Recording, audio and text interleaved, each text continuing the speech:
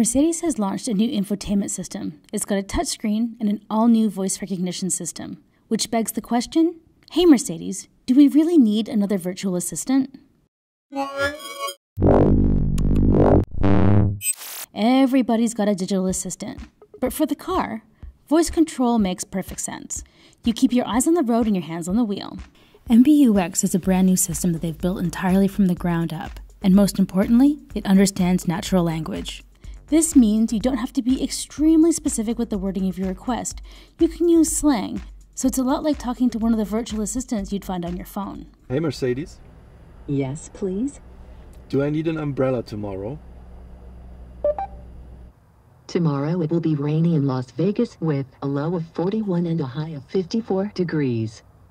If you tell Mercedes you're hungry, it won't just show you the nearby restaurants and their distance, it'll also show you the Yelp rating.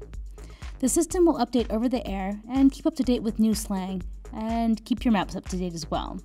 The two 10.25-inch displays really show off the graphics capabilities of the two NVIDIA chipsets. The building detail is really phenomenal. We're such fans of Here Maps mapping data. The vehicle-to-X communication capabilities allow the system to receive messages about bad roads, and when it comes to upcoming autonomous drive features, strong telematics will be key. Voice isn't the only other change to the cockpit. The UI now seems to rely heavily on skeuomorphic details. This is a design concept where items resemble their real-world components. AI will help the system to learn about the driver and offer customized shortcuts including destinations, music, and cabin comfort. You'll be able to take your preferences with you to another car with MBUX because your preferences will be linked to you as the driver. While we initially thought the new system would cut down on the different ways you could interact with the car, this hasn't happened.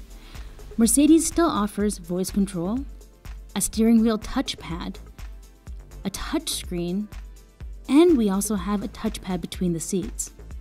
However, with voice commands working as sharply as they do, you might not need to use any of these other methods. So the answer to the question, do we need yet another personal assistant? For now, it's yes. We'll be taking the new Mercedes-Benz A-Class featuring the new infotainment system out for a spin in Amsterdam in a couple of weeks. So be sure to check back to see our real-world hands-on. I'm your host, Nicole Scott, for Mobile Geeks.